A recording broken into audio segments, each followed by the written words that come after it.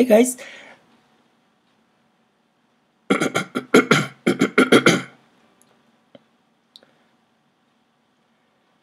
guys, welcome back. Today we're gonna be talking about how we can display activity indicator with stop and start. We just simulated with button, but you can do it during your program in our Swift or iOS app.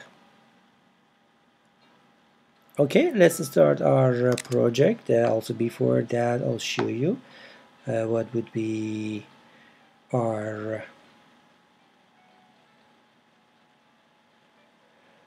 output. So you will see this activity indicator. When we start, it's gonna start it, and when we stop, it's gonna stop it. Also a little bit alpha gonna go. Even you can disappear it or make alpha 0. Okay, so let's start our project. So I'm gonna close this because I'm gonna overwrite it. So yeah, here you go. I say file, new project.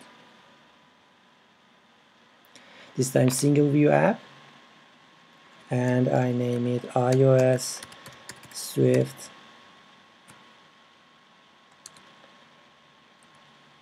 Activity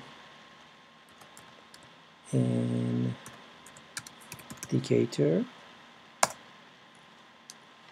Yes, in this directory, yes, I'm gonna replace it for me. And yeah, we'll go to main storyboard. In our main storyboard, we need one button here that will be our start, and another button that will be our stop. Start, stop. Also, I give them a little bit light background color, light blue, and this one, for example, light green. Okay, also we need one indicator here. So as you type activity, it will come here, and you can drag it and put it here. Here we go. I'll leave it here. Then we need to connect these guys to our controller. So I click on assistant editor, and you can go by this screen or this one. I'll go this time by this. So from here I just control drag, and I say active in. Let me write it completely. Activity indicator view. Also for these two buttons, I'm gonna add two functions. So I say action, I name it start act, and for stop, I name it stop act. Oh shoot, again I forgot to make it actions, so I cut this one. Also I need to come here and remove this, so now I can again control drag it here, this one actions, so I say stop act. Okay, so I can close this assistant. I'll go to my view controller, and in view controller I don't need this function for now. And okay, so inside my view did load, I just say okay, my activity indicator view dot alpha equal 0. This means that disappeared at the beginning.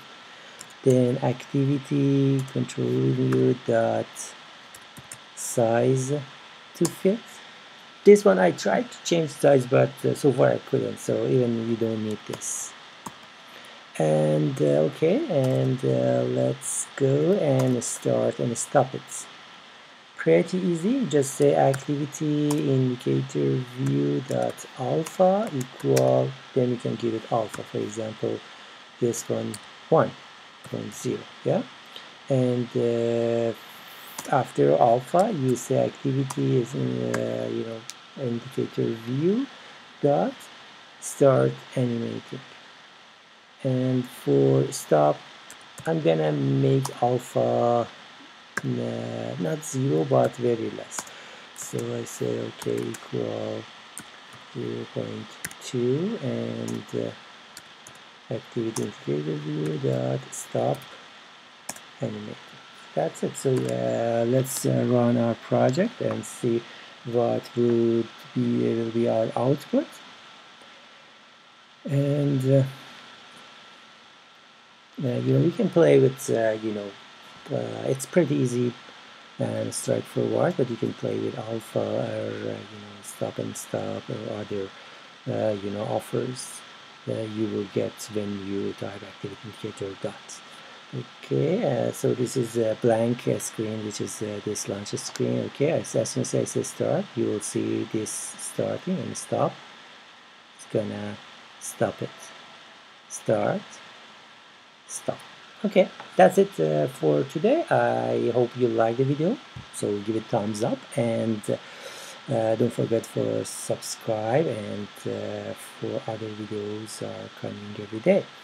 Any question in comment please, and you can find source file of this tutorial in comments as well. I wish the best for you, and have a good one. Bye bye.